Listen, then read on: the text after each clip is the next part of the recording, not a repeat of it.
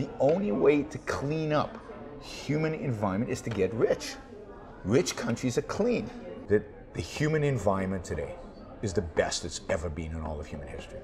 That's amazing. On a scale of 1 to 10, 1 being communist Russia under Stalin, and 10 being Ayn Rand's free market society, where do you place Donald Trump? Speaking of oil and land, the environment. Okay, this has been something which has been going around for some time now. Greta Thunberg, the environment's gonna die. And okay, this is where I am concerned, okay? Because I'm a big fan of wildlife. I want this earth to prosper. You know, we talk about self-interest. Why do you want the earth to prosper exactly?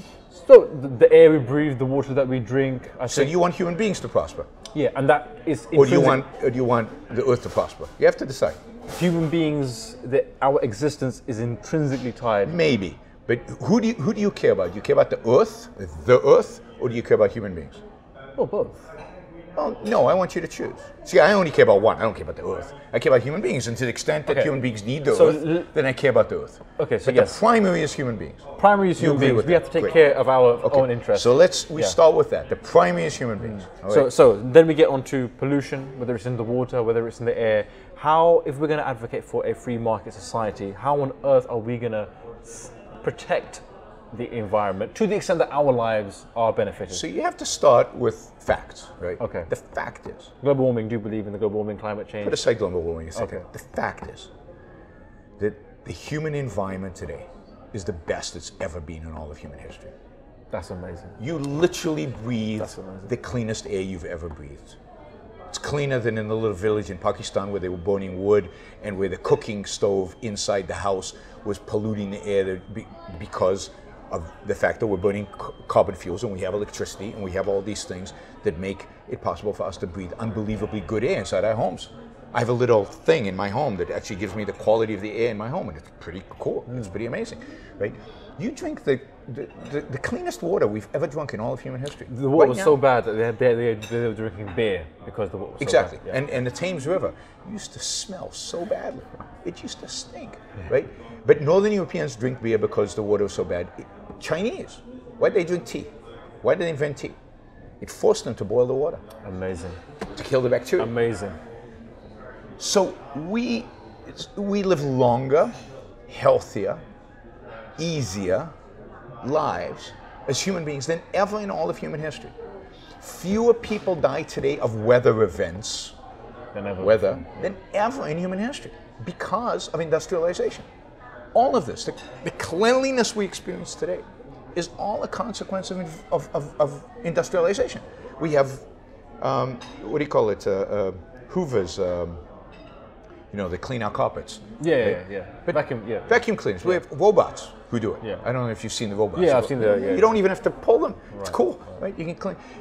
We have amazing technologies, air conditioning, air filters. You can have filtering systems. Within, like, for example, your office, your house, whatever. Go outside. The air is amazing. Well, as compared to London in the 19th century when you had okay. horse dung So let's all go. over the So place. let's go to India or like China or Bangladesh. Yes, poverty stinks.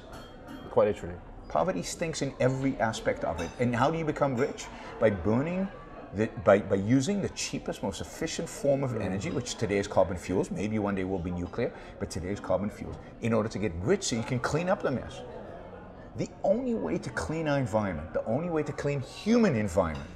If you care about little worms, if you care about spotted owls, I can't help you. But if you care about human beings, the only way to clean up human environment is to get rich. Rich countries are clean.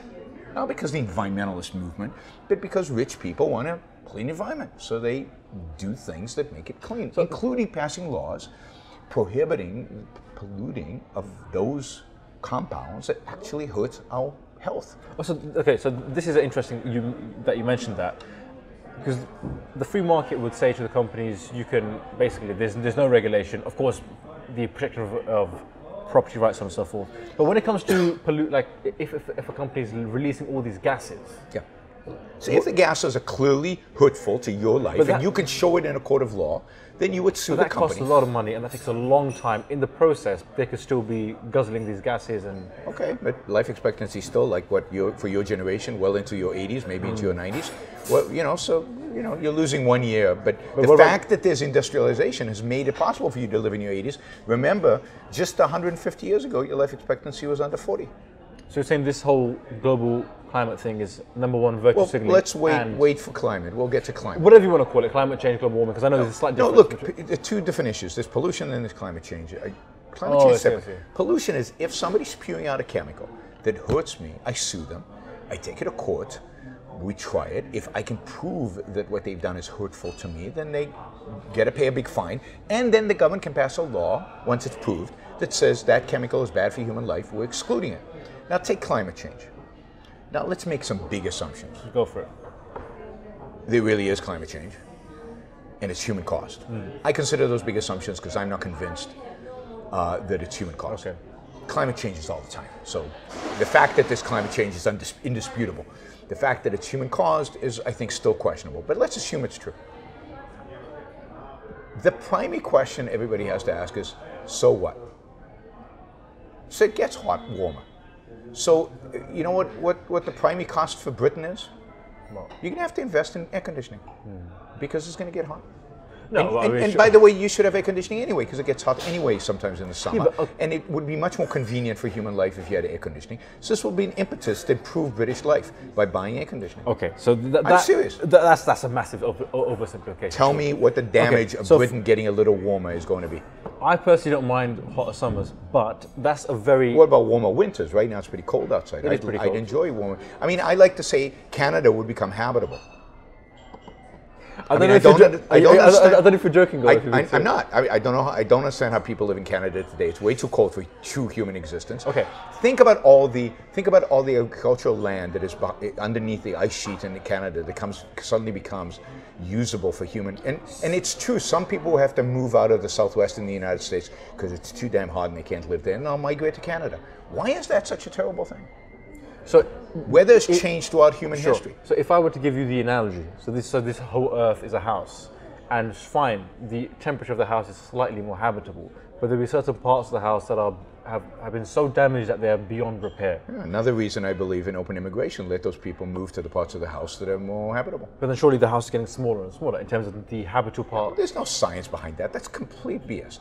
There's no science that says that we're going to boil this planet to such an extent that the whole planet is going to become inhabitable. That just is untrue. By the way, and if it is true, then to the extent that that is true, then people are investing a lot of money without government help in trying to solve the problem. You know, the primary problem, if there is a problem, to CO2 emission is nuclear, something the Greens reject, which to me tells you everything you need to know about this problem. The only solution to the problem, the only viable solution to the problem, is something they reject, which means they don't want to solve the problem. They actually. So what's the underlying game for them? What's the real destruction of capitalism? Of capitalism and human life. Because that's what it means to destroy capitalism, means to destroy human life. The only reason there are 8 billion people on the planet right now and they can eat is because of capitalism. So it's like a side way to attack capitalism, not through the main way like communism. Absolutely, but it's more than to attack capitalism, it's to attack human life. There are people in the world, it's hard to believe, but there are people in the world who hate for the sake of hatred, who like knocking down stuff, who like destruction, right? Who want to see death and destruction.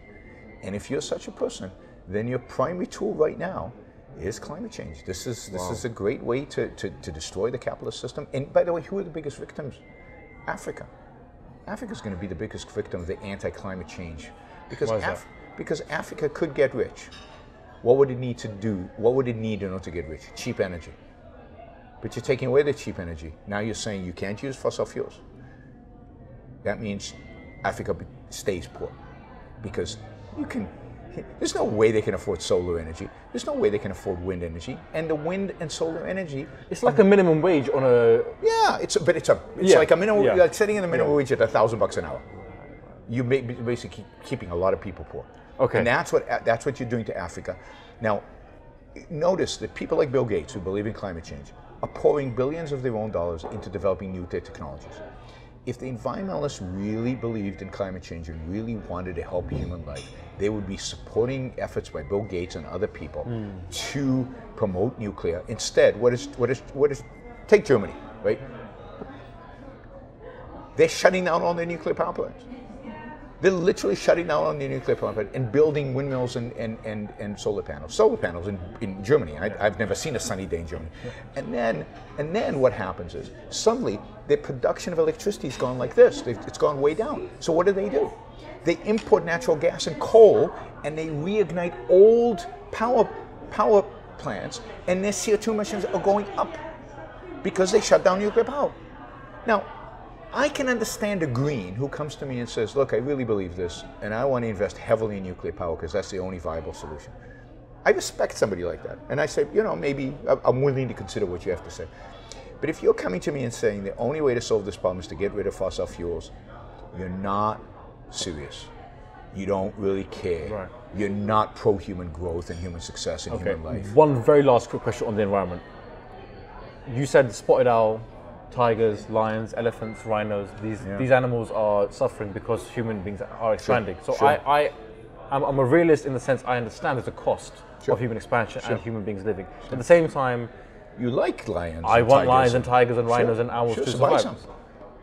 I can't afford it. Okay, so get together with a lot of people who like them and buy some. So the solution is private property. Like everything else, the solution is private property.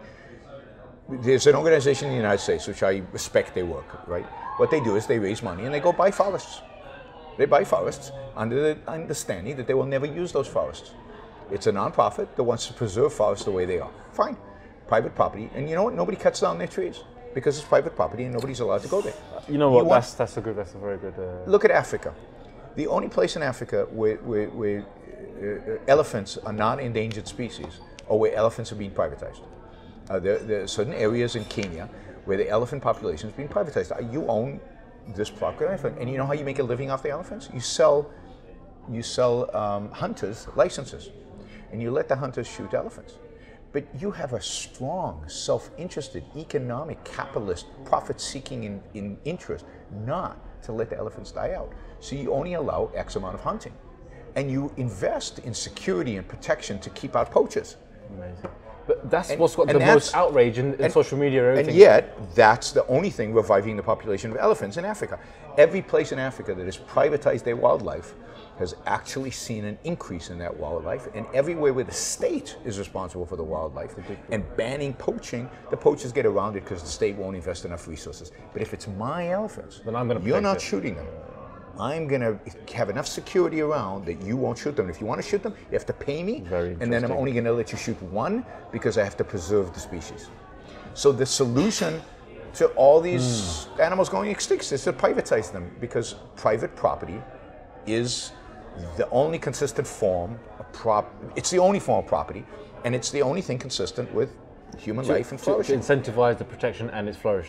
Yeah. You know, I am an advocate for private property, not because it incentivizes the protection of elephants. I'm in charge of private property because it's the only institution that is consistent with human life, that is the only institution that's consistent with human flourishing and human survival. We as human beings need to own the stuff we produce. Okay. And when we do so, look at history, good things happen. Okay. And that is applicable to elephants as well, so, and lions and tigers. We'll play a little game here. On a scale of 1 to 10, 1 being communist Russia under Stalin, and 10 being Ayn Rand's free market society, where do you place Donald Trump? So 10 is Ayn Rand? And 1 is Stalin. Donald Trump is such an enigma. 4. 4. So, okay. Closer to communism to Ayn Rand. Wow. Interesting. Barack Obama. 4. I don't think there's that big of a difference. Clinton, Reagan. Reagan maybe 5. Everybody else 4. So who was the closest to Ayn Rand and who was the closest to Stalin, American presidents? Closest to Ayn Rand would be, I don't know, Grover Cleveland, maybe Coolidge, maybe Thomas Jefferson and George Washington, the founding fathers, obviously. And closest to? Well, I mean, you'd have to have a long line of FDR, Johnson, and Obama and Trump. They're the most statist. You say Trump also is in that category? Yeah, he's a complete statist. calls up CEOs and tells them where they can put their factories and where they can't, who they should fire and who they shouldn't fire. I think mean, that's he's a complete, central planner, and he believes in it. So he's deregulated a little bit. He's cut a little bit of taxes, but government spending is like, it's back to Obama levels. So it's back to the first Obama administration. Second Obama administration, spending actually declined as a percent of GDP. Now we're through the roof percent of GDP. So no, in many respects, Trump is a complete statist. I mean, the wall, I mean, all of that is I mean, who built the wall? The Soviets did to keep their population in. Berlin Wall as well, yeah. But it's the same thing, right? People have a right to go where they want to go, unless they're harming other people. The state has no role in interfering in human movement unless that movement is a violation of rights. And a Mexican coming to America is not a violation of rights, and an American going to Mexico is not a violation of rights. Okay. Building walls is disrupting that movement, and that's wrong. 2 last questions from social media. I have a question for Yaron. Does objectivism have a marketing problem? If objectivism is so inspiring, why aren't more people aware of it or inspired by it? And that's by G.S. Singh. I don't think the problem is a marketing problem, although if you have a better marketing solution, I'm open to alternative marketing mechanisms. Because when you say words like selfish, Yeah. altruism is bad, Yeah. you shut the minds of people. Like they're like, okay, this must be evil. Young people who want to change the world, they're revolutionary, they want to love and care. If you say altruism is bad, be selfish, they're like, this is. But love and care is not revolutionary. Love and care is like everybody I loves agree, and care. but It's I boring. would say that If you want to be a revolution, come join the real revolutionaries. We're the only real revolutionaries out. that is true, but I would say that the left or communism, socialism has a better. Now, we don't have a marketing problem. What we have is 2,000 years of really, really, really bad philosophy and religion problem. So to overcome Christianity, Judaism, Islam, to overcome Marx, Hegel, Kant, Schopenhauer, every philosopher in human, before that, is going to take a long time. And the reason people, if you'd said selfish to a Greek in ancient Greece, they would have said, well, of course, what else is there? Because that was the culture. The culture was even Plato, who's very dictatorial. He does it because he believes in having individuals to pursue their self-interest. He just says, you can't completely do that for yourself because you need the philosopher king to guide you. But the purpose is not to sacrifice your life for the collective or for God. The purpose is still to live for your life. So we went through a dramatic cultural shift with the rise of Christianity, and it's going to take a long time to recover from the damage done by the monotheistic religions, primarily Christianity and Islam. Yeah. Judaism just has never attained enough political power to have a big impact, or philosophical power. So it's going to take a long time, and I'm not arguing that we couldn't do a better marketing job, but that's not going to solve the problem. So maybe if I was better at marketing, I'd go from 16,000 subscribers to 100,000 subscribers. But the better marketing is not going to change the world. What needs to change the world is for people to actually listen, and engage. Yeah. And then, well, of course, egoism makes sense. I mean, what else is there? Okay. Why should I live for you? So this is Anybody other than me. I mean, does anybody really love their neighbor more than themselves or like themselves? Right? What's the Old Testament? The New Testament tells you, love your neighbor like yourself. I don't love my neighbor like myself. I don't really think I love my neighbor. Right? I like some of my neighbors. I respect their property rights, but I don't love my neighbors. And you don't need to. It demeans the value of love. But I love myself. I love my wife. I love my kids. I don't love my neighbors. He's a heartless man. Just stop loving your neighbors. But you don't. See, I'm the only one who actually says it. Everybody thinks they should love their neighbors. Yeah. And what does that do? See, this is the trick that Christianity and socialists understand. Guilt is unbelievably powerful. Your mother probably understands this. Jewish mother certainly understands this, right? If you guilt people, you can really use them. So if you make everybody believe that they should love their neighbors, but they don't, and they feel guilty, shame them. Exactly. Yeah, and then you come to them and say, look, you should really love your neighbors. You should really help them out. We know you don't. But you know what? If I raise your taxes a little bit, we'll take your money and we'll help them for you. With it, yeah. And you go, oh, good. That way I get to reduce my guilt and I get to not love my neighbors all at the same time. Fantastic. And that's what the state does. The state basically uses guilt in order to expand its power. Guilt alleviating mechanism. Yes, I mean the rich vote for higher taxes all the time. On themselves. I was going to ask, because I'm not sure about time, very quickly. Bill Gates, Zuckerberg, Warren Buffett, they are for higher taxes. Because they all feel guilty. And this is the altruism. This is they know they should take care of their fellow man. As much philanthropy as they do, they don't think it's enough. And they don't want to do more philanthropy for a variety of reasons. So it's easy for them to say the state should coerce me into more philanthropy. That's what taxes is, and then I'll feel a little less guilty. Subcontracting their morality, saying you guys deal with it. That's what everybody does. Gotcha. That's what the church has taught us. That's the whole idea of sin in Catholicism. So you don't help him. Just okay. Last question. Yeah. Last question. I mean, this is the flaw in human beings, according to Christianity and according to conventional morality. We're all too selfish. And that's the fundamental flaw. That's really the original sin. You know, Eve wanted knowledge. How dare she want knowledge? Because remember, she didn't eat from some random apple. The apple she ate from was the tree of knowledge. That's what God didn't want her to eat. He didn't want her to have knowledge, right? He wants you to be ignorant. He wants you to be stupid. So she takes a bite from the tree of knowledge. That is the sin. Now, what is that? So basically, and that's self-interested. Knowledge is self-interested. So basically, the original sin is you're self-interested, and now you have to spend your life in service of others. In service of others to overcome that. And since you can't overcome it, since you're going to be selfish anyway, then we have to penalize you by taxing you, by regulating you, by controlling you, by doing all these things to you in order to compensate for that original sin, which is how dare you think of yourself. Amazing. Last question. Please do ask Yaron about comparison between secular humanism and objectivism, and why he believes objectivism is the best option for ex-Muslims.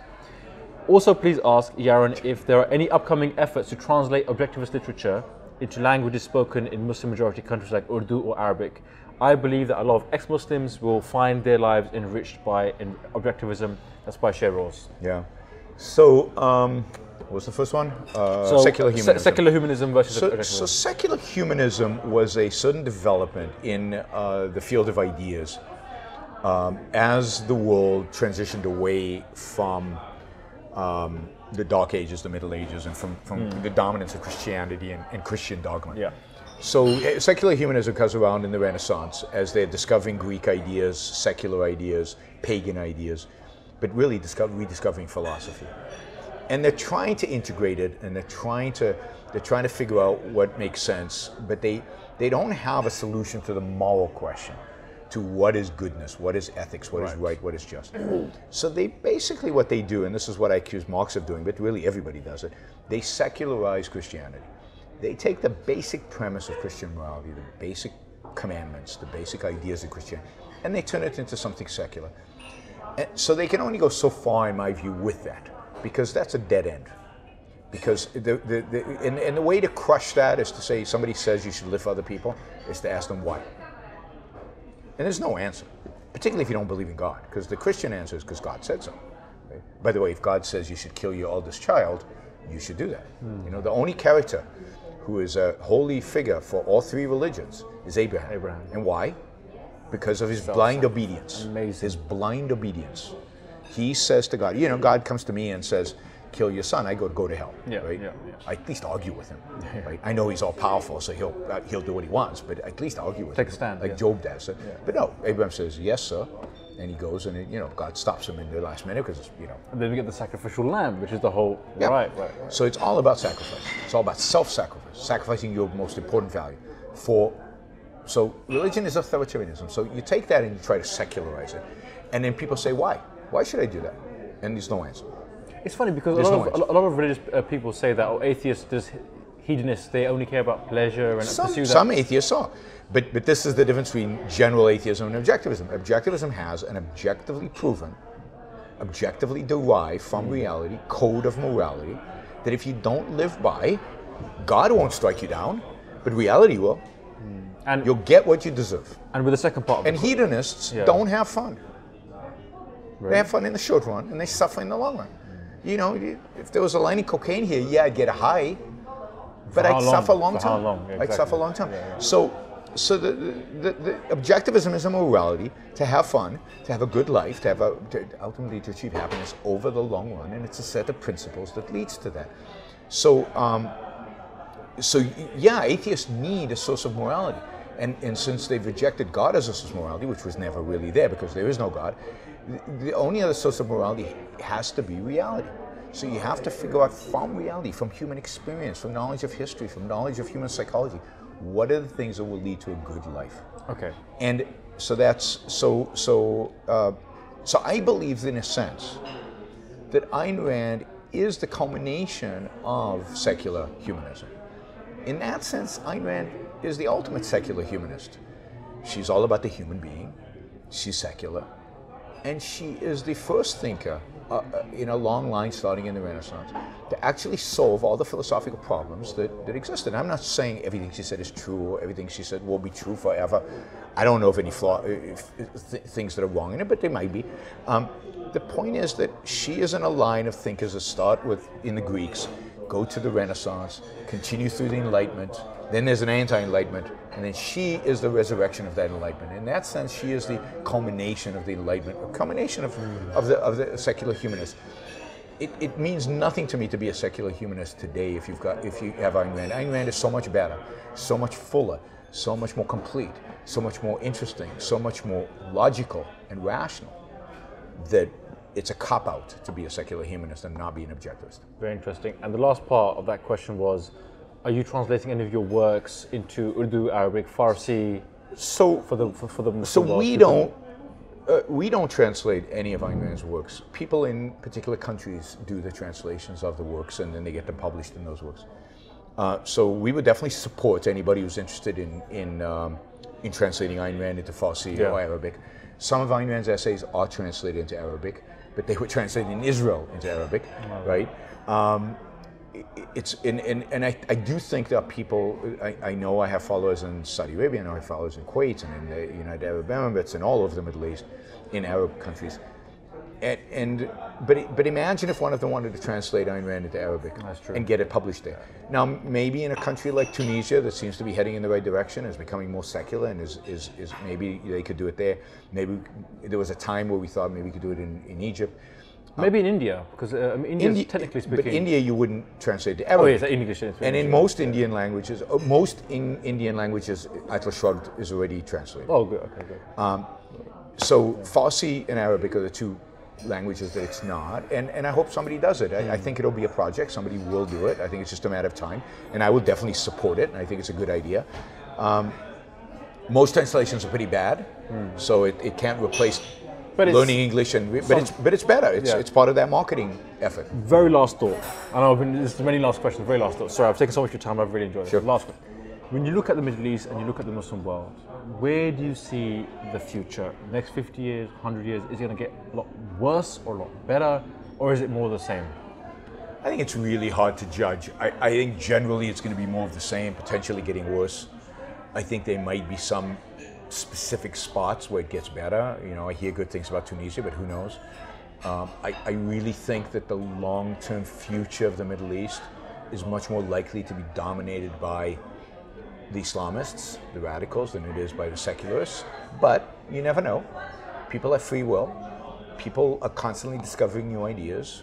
You're seeing what's going on in Lebanon right now with people in the streets and really taking their lives, risking their lives to stand up to, among others, Hezbollah, and advocating for really more freedom. That's what the Lebanese want. They want less corruption and more freedom. They're not quite ready to challenge religious authority, but they're certainly moving in that direction. They're better, I think, than the general Arab Spring. Arab Spring the problem with the Arab Spring was it wasn't a movement for anything. It was against the existing regimes. But it wasn't a secular movement. Arab Spring in Egypt was dominated by Muslim Brotherhood. It was a hodgepodge of everything. It was a hodgepodge of everything, and of course, the most consistent elements are the ones who win.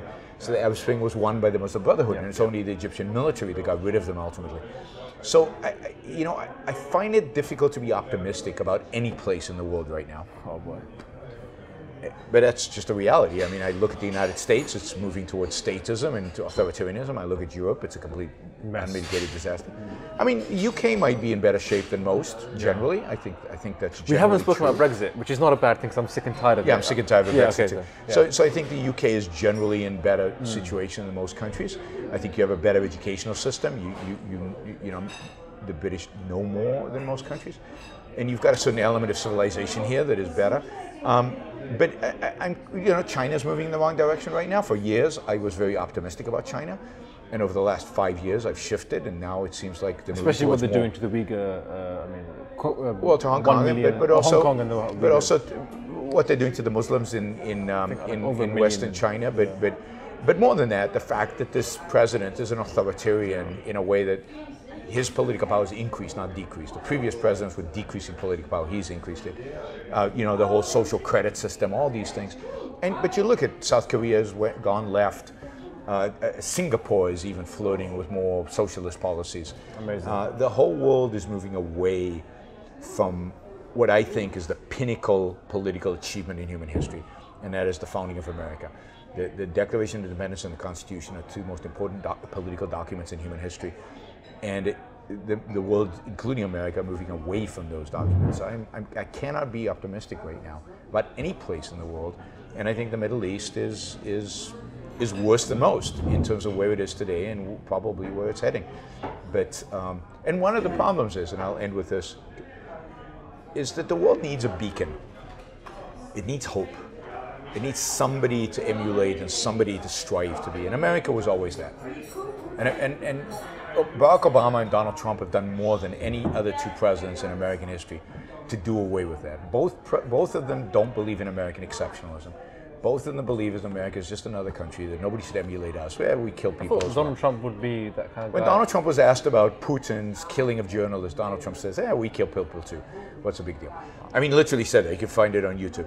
Donald Trump's not an American exceptionalism. Donald Trump's American first, because they happen to be these borders and he happens to be an American, so America is more important. But he doesn't know what America is. He has no concept of the meaning of America in terms of the ideas behind it.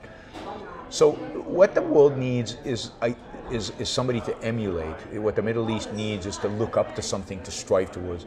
And as America is in decline, I think that goes away, and it's sad. You're seeing already people wanting to emulate China. Yes. And that is very scary and Very very dangerous. bad. Very dangerous. So to try to end on a positive. Please. I mean, the positive is that for the first time, certainly since ancient Greece, we have available to us, and really available to all of us, a pro-life, pro-human flourishing, pro-individual happiness philosophy. We have a set of ideas that can free us from history, can free us from the constraint placed on us by religion. All the new atheists were all Christian in their morality. They challenged epistemology and the metaphysics, and they refused to challenge the morality. Here's a woman who comes about, and the atheism stuff is easy. It's the morality stuff that's hard. And we have now a philosophical system that turns the world upside down, that really, that kind of completes what the Founding Fathers of America did. It provides a philosophical foundation for freedom, provides a philosophical foundation for capitalism, philosophical foundations for liberty. I mean, the world will be a much better place. The world will be an amazing place if more people embrace this philosophy. So go read Ayn Rand, and it'll change your life, and and you'll discover. I think you'll discover a whole new world and a whole new potential for human beings that I think is being suppressed constantly by the statists, by the Marxists, by the conservatives, by everybody. There is a possibility of human flourishing that is unimaginable to us if we embrace the right ideas. Yaron Brook, it's been an absolute pleasure. I've really enjoyed it. Please subscribe to your channel. Good interview, I enjoyed it. Yaron Brook Show. Yaron Brook Show on YouTube or Facebook, Twitter. Or on podcast app. Podcast Of your choice. Absolutely, it's been an absolute pleasure. And are you touring elsewhere as well, or do you want to give? I'm doing 7 countries in 7 days, starting tomorrow. That's amazing. So lots of talks in the next week. Fantastic. It's been a pleasure once again. Yes, absolutely. And I'll hope to see you soon, guys. Thank you for watching. I hope you enjoyed this, and if you like this, please subscribe and like. I'll see you guys next time. Thank you. Cool.